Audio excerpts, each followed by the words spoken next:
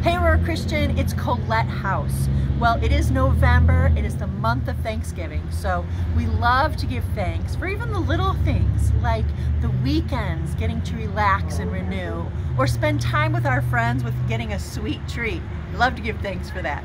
But also the big things, like our veterans. So this week we are celebrating our veterans on Veterans Day in our chapels at both campuses. So this week, give thanks for our veterans and our nation.